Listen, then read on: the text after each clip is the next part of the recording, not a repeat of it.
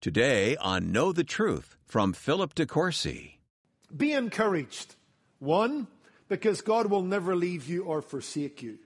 Be encouraged because whatever's going on in your life, all things are working together for good. Be encouraged because whatever you're facing, God loves you, always has and always will.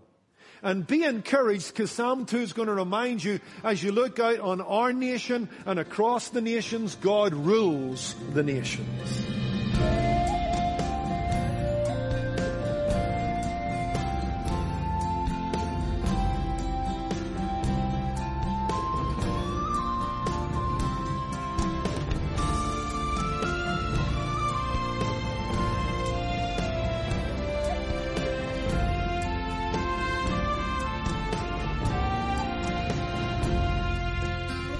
They say hindsight is 20/20.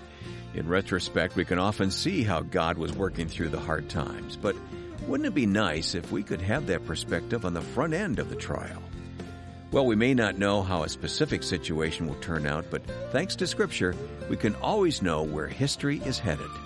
And that's our subject today on Know the Truth. So, here's Philip DeCourcy with his message and continuing his new series called Be Encouraged.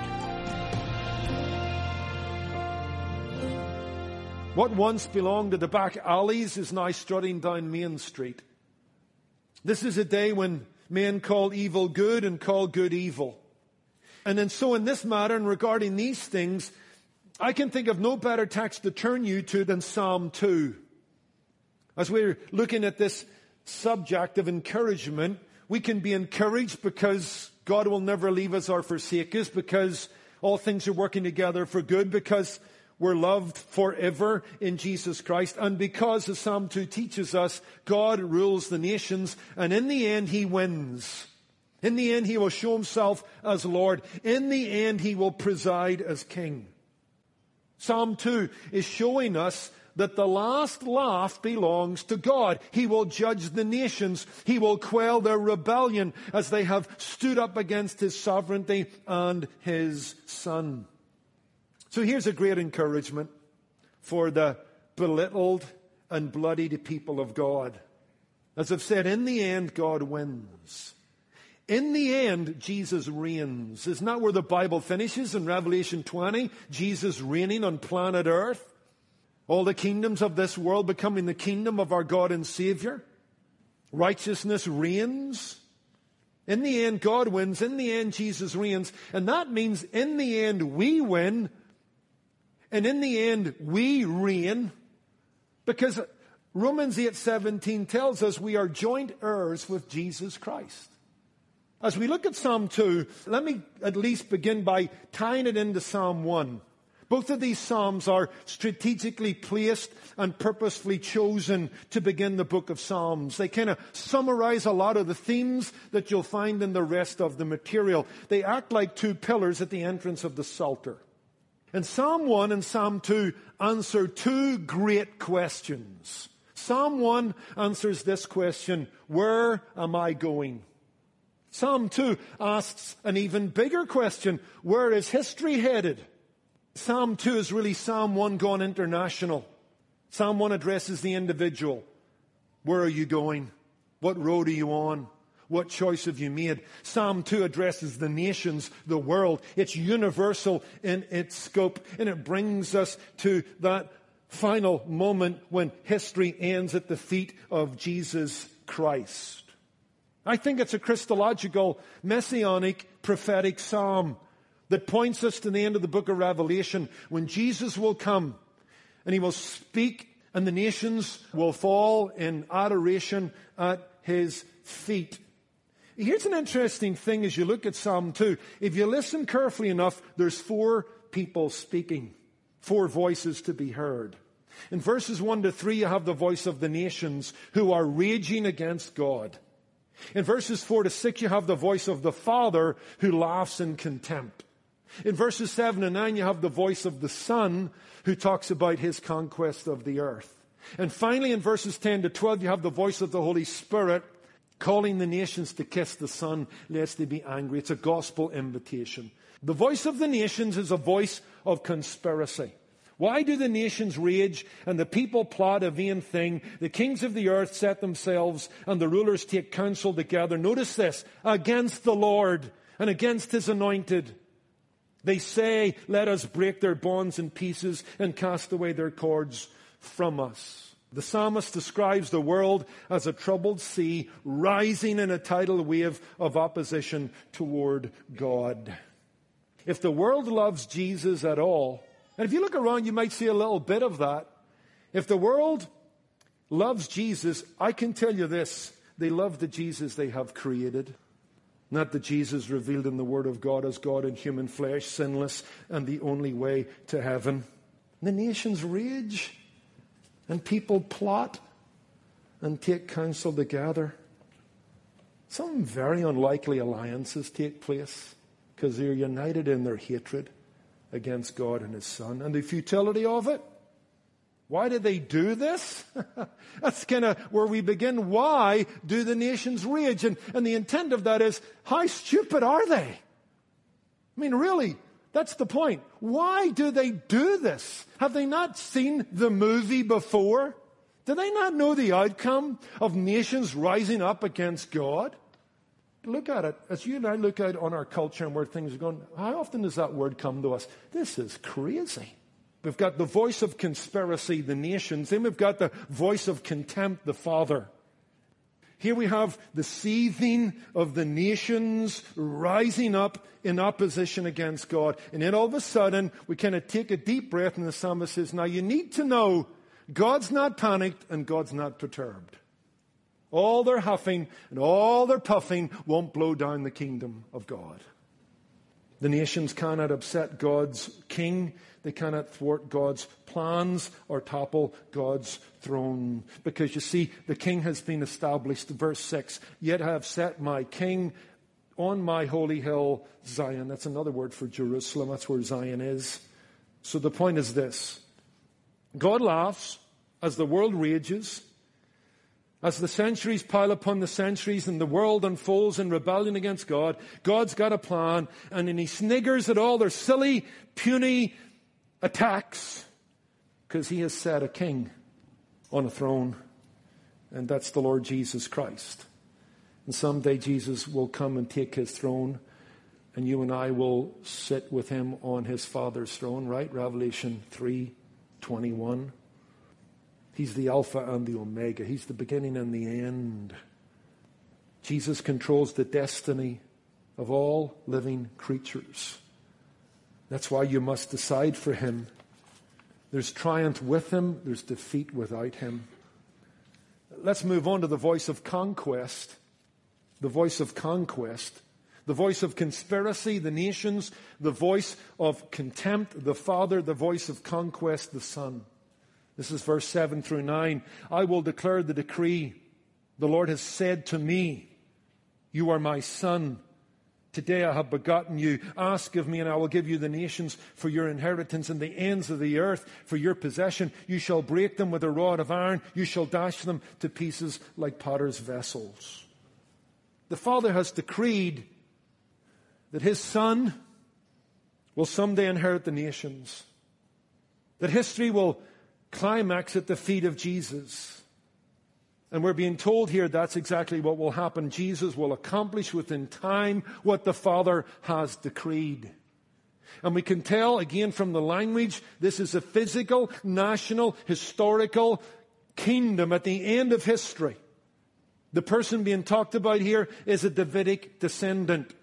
The place we're talking about here is the city of Jerusalem. The end we're talking about here is the judgment of the nation. This is not the church age. This is at the end of the age. This is not even fully fulfilled when Jesus was raised from the dead and sat at the right hand of God. This is Revelation 19. This is Revelation 20. This is Daniel 7. Listen, here's a little phrase that holds a world of meaning. The world has been promised to Jesus. Every mile of the road you take belongs to Jesus. The Kremlin, the White House, Beijing, London, it all belongs to Jesus. Every mountain range, every river. There's not a square inch of this earth over which he doesn't say, mine. That's biblical. That's historical. That stretches our mind to the edges of exhaustion. But it's true. The Father has promised the Son the nations. And there's going to come a blockbuster moment at the end of history when Jesus will come back and the kingdoms of this world will become the kingdoms of our God and Savior. Amen? That's going to be a moment when every knee will bow and every tongue confess that He is Lord. That's the final score. Wherever we are in the game, and when the losses come and we get behind, that's the final score. Pipe down. Persevere. Be a faithful believer. Endure the loneliness. Be a minority. Be left out. It will be worth it all when we see Jesus. This is Revelation 5, by the way. When you get to Revelation 5, you have the setting of the stage for the rest of the book of Revelation, which is about Jesus conquering the world and ending up in a 1,000-year reign, when man will beat their swords into plowshares, when righteousness will come like streams down the side of a hill. In fact, Samuel Chadwick, the great Methodist preacher and leader, read Revelation 5 every single Sunday morning for 40 years. Why would you do that? I mean, of all the chapters in the Bible you could read across your lifetime, why would you read Revelation 5 every Sunday for 40 years? Because in the end, we win. In the end, Jesus takes the planet.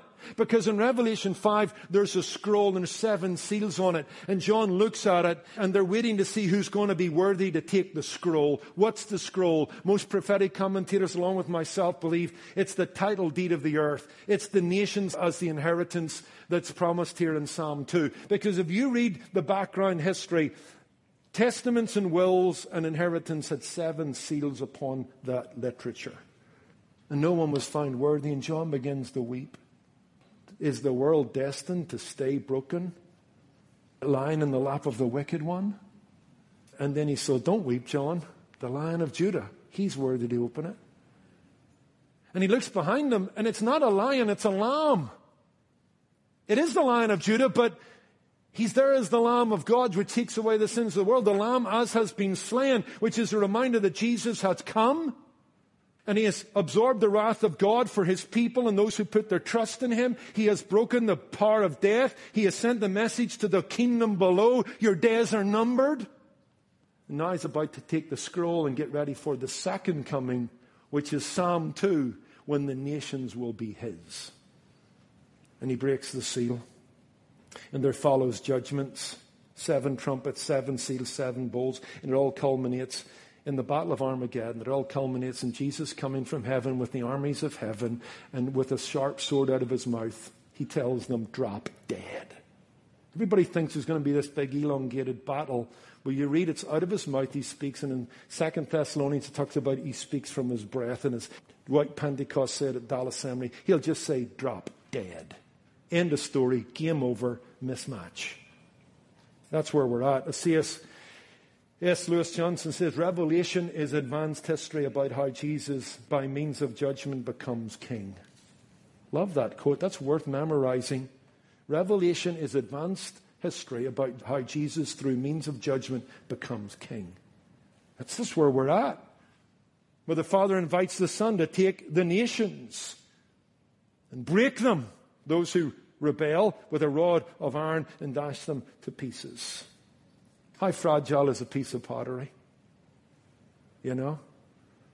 My wife's got some really dainty pottery in the house, some china, you know. If I'm handling it or holding it, 2 hands. I don't want to face the wrath of Queen June when her royal Dalton hits the kitchen floor. Okay? Pottery smashed. So it's an image. And again, it's back to that idea of they plot a vain thing. Their nuclear weapons, their armies, their arrogance, their pride. You crazy? They'll be dashed like a piece of pottery when Jesus comes. Let me tell you a quick story and wrap this up. It's to do with Queen Victoria. Forgive me for all the British illustrations today, but Some years ago, the British newspaper, the Daily News, carried a story written by Dean Farah, great English churchman, who had heard from a minister firsthand that he had actually preached to the Queen at Windsor Castle. And in the middle of his sermon, he talked about how Jesus was going to come as King of Kings and Lord of Lords, and it grabbed the imagination of Queen Victoria. And at the end of the sermon, she said to that minister, "I sure wish he comes during my lifetime." Taken by that, the minister said, "Well, why would you say that, Your Majesty?" To which she replied, "For I would love to lay my crown at his feet. And every king and queen will. And every knee will bow and every tongue confess that he is Lord." The voice of the nations, conspiracy. The voice of the Father, contempt. The voice of the Son, conquest. Here's where we finish, verses 10 through 12. The voice of the Spirit, conciliation. There's an amazing end to this psalm. There's been thunder and lightning. Wrath has been promised. And yet here's where we end. Now therefore, be wise, O kings. What kings? The kings that could be smashed like pottery to the ground. The kings that rage against God. Is God not done with them? So great is his love and so deep is his mercy that there is a rod of iron coming, but there is an olive branch extended first. Now therefore be wise, O kings, be instructed, you judges of the earth. Serve the Lord with fear and rejoice with trembling. Kiss the Son, lest he be angry and you perish in the way when his wrath is kindled but a little. Blessed are all those who put their trust in him. Before we get there, to the end time, to Armageddon, to the judgment, to destruction, to the lake of fire, to hell, and damnation for the nations who forget God. Before we get there, God reminds them of the love he has exhibited in the sending of his Son, the first coming. For God so loved the world, a world that rages against him, a world that hates him and his Son. He sent his Son into the world that those that believe in him should not perish, but have everlasting life. You don't have to go to hell. You don't have to face the judgment of God. You can put your trust in his Son. Kiss the Son. There's a choice here. Kiss the Son or feel the heat of his wrath. Quite simple. I used to preach in the open air with an old brother back in Northern Ireland when I was a young Christian and a young preacher, John Foster. And one of his favourite lines to share with people that were passing by or in private conversation, "Oh, my friend, there is a heaven to gain and there is a hell to shun." It's so true. That's the choice here. There's a heaven to gain, but there's a hell to shun. Kiss the Son lest he be angry. The book of Revelation talks about the wrath of the Lamb. This is the Lamb who took away the sin of the world. This is the Lamb who absorbed our sin on the cross and suffered on our behalf. But if you go walking by that carelessly and thoughtlessly, you faced his wrath apart from him. Refuge from him alone is found in him. And so I'm going to urge you, if you don't know Christ, kiss the Son. Don't fight the Lord and his anointed Son. Kiss the Son. Surrender. You can imagine what that image is, right? It's the image of an army that is bending the knee. It's the image of a king before a conquering king, and he pays homage and he kisses the feet or the hand of the conquering king. Kiss the Son, lest he be angry. Show homage, surrender, trust, obey. But as we close, my friend, the hand you kiss in surrender and the feet you kiss in surrender are hands and feet pierced for you, wounded for your transgressions. This is a loving king. This is a merciful king, righteous, will show his wrath, but he's long-suffering, not willing that any should perish. Christ stooped to save you. Will you not stoop to be saved? Can I say that again? Christ stooped to save you. Didn't sit pretty on the throne of heaven. Became obedient even to death on a cross. He stooped for you. You won't stoop for him. You won't kiss the Son lest he be angry with you. He kissed you first. He kissed this world in mercy and love.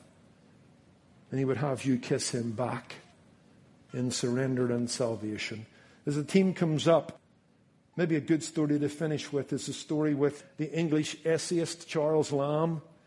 He was among a group of literary men who were discussing the heroes of history, some of their favorites, both in the literary world and the political world and life in general. And then they wondered if some of those men were to walk into the room, what they would say, what they would do. And the great English essayist Charles Lamb said, because he loved Shakespeare, he said this: if Shakespeare were to enter, we would rise to our feet in admiration for his accomplishments. But brothers, if Jesus Christ were to enter, we would fall down at his feet and worship him in adoration. So we should, so we will. It's not a question of will you. It's a question of when will you. Will you do it as a matter of salvation now? Or will you be forced to do it before Christ banishes you from his kingdom as a rebel and a traitor? Father, we thank you for this solemn, sobering, sweeping psalm that takes us to the end of history. And the nations that rebel, smashed, judged, banished from God's presence into outer darkness. Lord, we thank you this is the final score.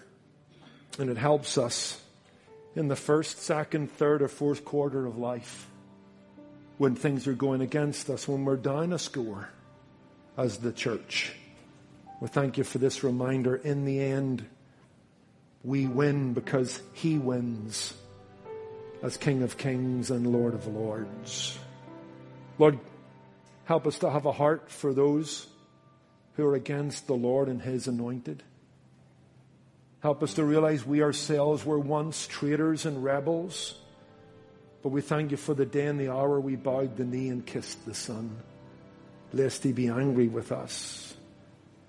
So help us to be ambassadors, to go to the nations, to remind them that they belong to Jesus Christ and the future belongs to him, and they need to belong to him for a good future. For we pray and we ask these things in his name. Amen. The future belongs to Christ. What a glorious promise from God's Word. You're listening to Know the Truth, the Bible teaching ministry of Philip DeCourcy. We're in the midst of a brand new series called Be Encouraged, and we hope you'll continue joining us every day of this study. One easy way to make sure you never miss a message is by downloading the free Know the Truth app. Or you can subscribe to Know the Truth on Google Podcasts or Apple Podcasts. We're constantly looking for more ways to deliver Know the Truth to listeners like you, but while we never charge anyone to listen, these programs are not free to produce, and that's where you come in. When you donate to support this ministry, you cover the cost of production and distribution so more people can listen. And when you give today, we'd like to express our thanks with a copy of a biography of Charles and Susie Spurgeon titled Yours Till Heaven. Charles Spurgeon is well known for his powerful preaching and writing, but this intimate biography gives a glimpse into his personal struggles with discouragement and how his loving wife Susie walked with him through it all.